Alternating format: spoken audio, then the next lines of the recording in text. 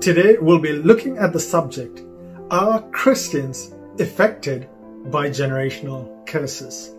I hope this video will be a blessing to you, and if you would like to receive more videos like these, please consider subscribing to this channel. God bless you. There are many Christians who walk in fear because they think tribulation in their life is due to a generational curse. There are primarily two reasons for this, and we can see a trend in some churches blaming every sin and every problem on some type of generational curse. Firstly, people believe a generational curse is thought to be passed down from one generation to another through a demon that stays in the family. Such a family may have a history of diseases and issues with finances and all sorts of other issues as well. Secondly, a generational curse is also believed by some to be passed down from one generation to another due to rebellion against God. The scripture used for this is in Exodus 20:5-6, saying, "You shall not bow down to them or serve them. For I, the Lord your God, am a jealous God, visiting the iniquity of the fathers on the children to the third and the fourth generation of those who hate me, but showing steadfast love to thousands of those who love me and keep my commandments." So today, let us look at three ways the scripture shows that followers of Christ are free from any generational curses. Firstly, the generational passing of a curse does not apply to a Christian. Let us begin by looking at the scripture in Exodus 20 verses 5 and 6, which states that the iniquity of the fathers is visited on the children to the third and fourth generation of those who hate him. Whenever we read the Bible, it is vital to study the Bible passages in their context. Not only in its immediate context, but also in light of other scriptures as well. So every time you do not do this, you will run into all sorts of problems like this current one as well. So to understand Exodus 20:5-6, we also need to read Ezekiel 18:20. This is one of many similar passages.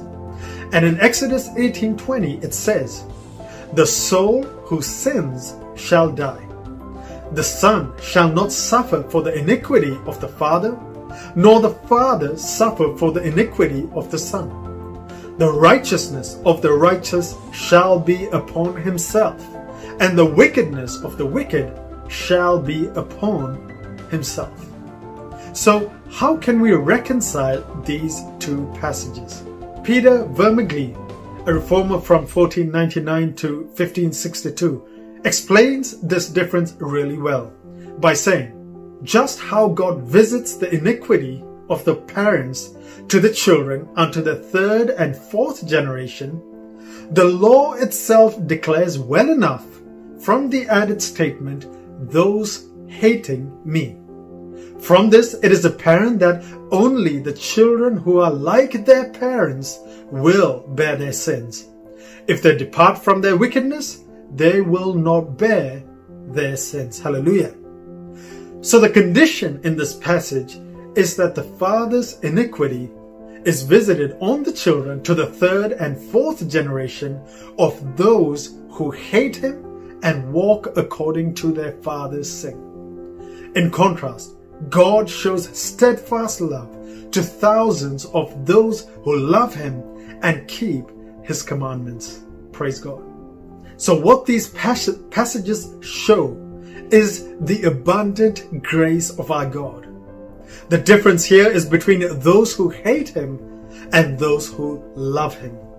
The iniquity visited on the third and fourth generations is a representation of a small number rather than an exact number, in comparison to God showing steadfast love to thousands of those who love him. Amen.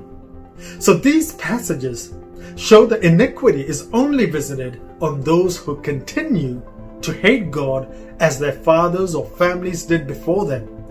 If you are a follower of Christ, it means that you don't no longer hate Him, but you love Him.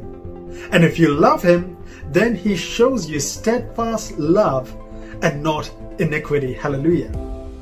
Secondly, a true Christian has broken free from generational curses. What is the secret to breaking free from a generational curse? Well, the Bible tells us that the only way to break free from this curse is through repentance.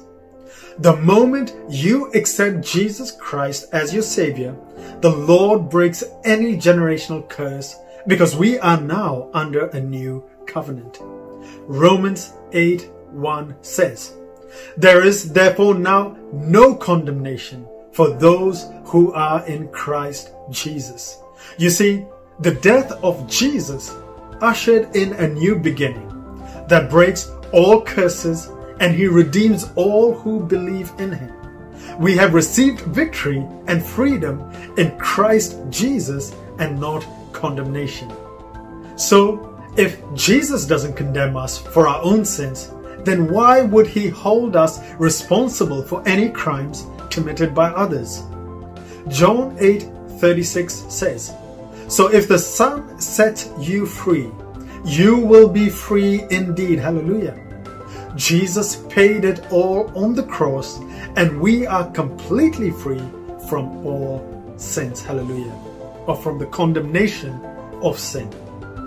Colossians 1:21-22 says, "And you who once were alienated and hostile in mind, doing evil deeds, He has now reconciled in His body of flesh by His death, in order to present you holy and blameless and above reproach before Him." Praise God. So I want you to be sure that you are entirely redeemed from any curse. Colossians 1:13 says, "He has delivered us from the domain of darkness and transferred us to the kingdom of His beloved Son." You see, salvation brings true deliverance and protection from Satan. Again, in Colossians 2:13-15 it says, "And you who were dead in your trespasses and the uncircumcision of your flesh, God made alive together with Him, having forgiven us all our trespasses by canceling the record of debt that stood against us with its legal demands. This He set aside, nailing it to the cross." Then it says, "He disarmed the rulers and authorities and put them to shame by triumphing over them in Him." You see, once you are a true child of God, then all your sins are forgiven. And He has disarmed the rulers and authorities and put them to open shame by triumphing over them. The devil is disabled and he has no power over you because you now belong to Christ Jesus. Amen. Thirdly, Christians cannot be possessed by a demon. The Bible teaches us that demons cannot indwell a true believer. 2 Corinthians 6:15-16 says, "What accord has Christ with Belial? Or what portion does a believer share with an unbeliever? What agreement has the temple of God with idols? For we are the temple of the living God. As God said, I will make my dwelling among them and walk among them, and I will be their God, and they shall be my people." And again in 1 John 4:4 it says, "Little children, you are from God and have overcome them, for He who is in you is greater than he who is in the world." Hallelujah. Friends, understand that once you are saved, then it is Christ who dwells in you. And if Christ is in you, then you are His. He lives in you, and you no longer belong to the kingdom of darkness. There is no power in this world that can change this fact. Jesus gives us a parable to confirm this in Mark 3:27, saying, But no one can enter a strong man's house and plunder his goods, unless he first binds the strong man. Then indeed he may plunder his house. You see, Christ is the strong man in you. And be assured that there is no power to bind him and then plunder you. It is the Holy Spirit that dwells in you. And at this point, some may say the only thing that can allow Satan to enter you is your own choice. Friends, if it were left to your own choice, you would be long lost. And that is why Christ has given you His Holy Spirit to keep you to the very end, to ensure that His power is what sustains you and not your own. 1 Corinthians 1:8-9 says, "Who will sustain you to the end, guiltless in the day of our Lord Jesus Christ." You see, God is faithful, by whom you were called into the fellowship of His Son, Jesus Christ our Lord. Amen. It is His power and not our own that guards us. 1 Peter 1:5 says, "Who by God's power are being guarded through faith for a salvation ready to be revealed in the last time."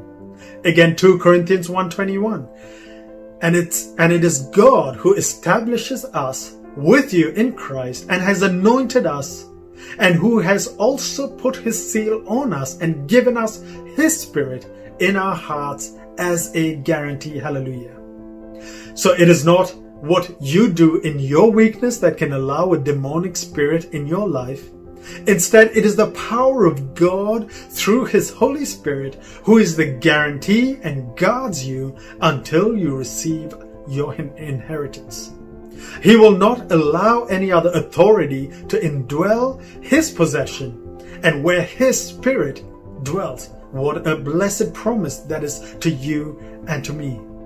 So in conclusion, be assured that no generational curse can inhibit a Christian, nor can you be demon-possessed, but ensure that you have actually received Jesus Christ and that you are a true follower of Christ.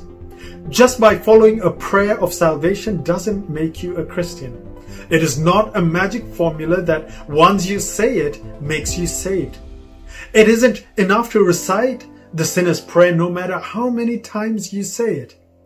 True salvation means you must bear fruit. It starts with repentance, by admitting your sins and asking God for forgiveness. We turn from our old ways and turn to God. Acts 3:19 says, "Repent therefore and turn back, that your sins may be blotted out." So after we repent and accept Jesus Christ as our Savior, we must bear fruit in accordance with our repentance.